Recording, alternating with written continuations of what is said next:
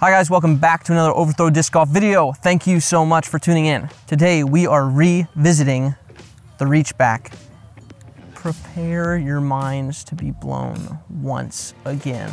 That's it.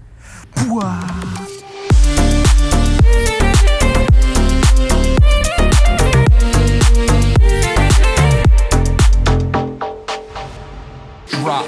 All right, there has been an extra bit of sauce thrown in the discussion about Reachback recently, and I'm gonna address it. So here's a question: Reachback, non-Reachback. Is this just semantics? Are we just trying to fight just to fight because we want to be right and for whatever reason? No, I think the answer is no. And the first thing I need to say is every coach that is talking about this is trying to figure out the best way to teach their students.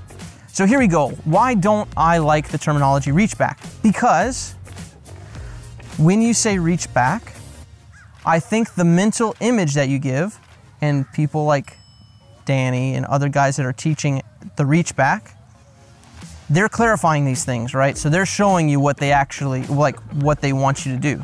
So if you watch it in the whole of the discussion, in the context of what they're showing you, they're teaching you what they want you to do.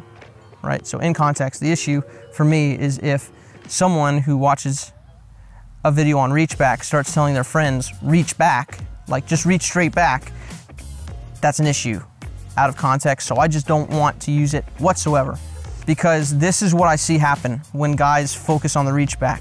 It's like, we're doing this walk-up thing, and we know that at some point there's a Reachback. And so people will literally do this.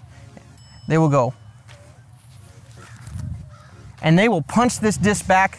They will get that disc back there. Mission accomplished. It is reached back, right? The issue is that I don't want the mental image of someone going like this. This is reaching back. If I'm reaching for something, I've got a little shelf. I've got something here. Let's just do it like this.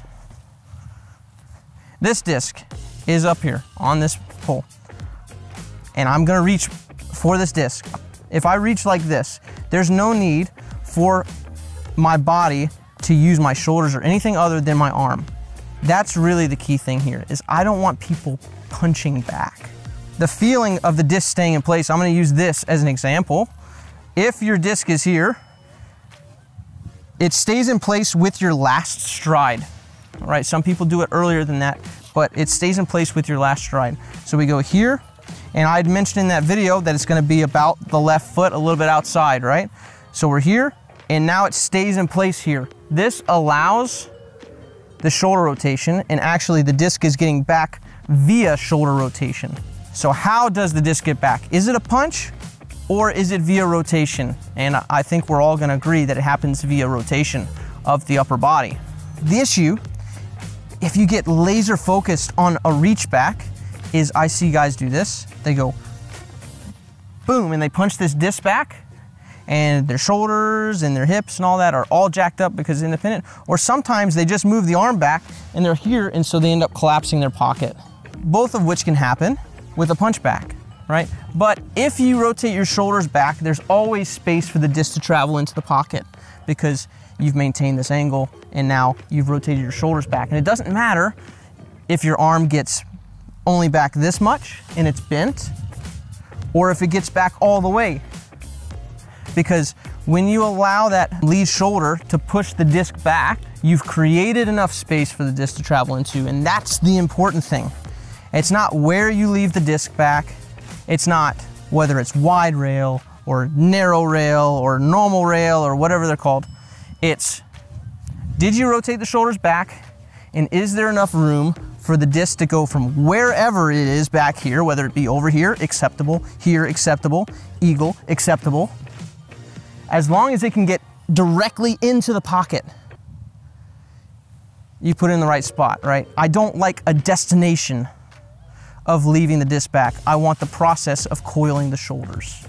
The reason I thought of this idea in the first place, or what put this on the map for me, was years ago, and I'm like on the fence of whether I mention him or not mention him, but I was talking to Paul Macbeth about this at one point, and I know, because he told me, that he practiced this very thing, and this is when Paul does it.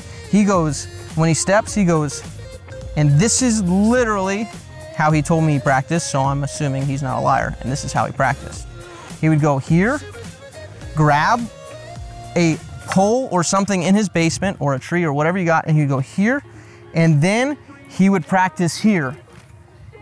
And so that's where a lot of his wide rail and all that comes from, because if you grab something over here, if you do a forward pump here, and you're traveling this way with a immovable object, watch where he leaves the disc. He leaves it wide, right? And from there, he does the same thing that everybody else does. It goes from here directly into the pocket, all right? If you're an eagle and you walk up this way and your stride is more this way, it ends up behind you. And so then from here, you go directly into the pocket and then you go. It's not where you leave the disc, it's are your shoulders rotating enough to create the space for the disc to travel directly into the pocket from, and then are you actually doing it? Thank you guys so much. I hope this was helpful. Peace out, Girl Scout. Go get better, do great things. Bye.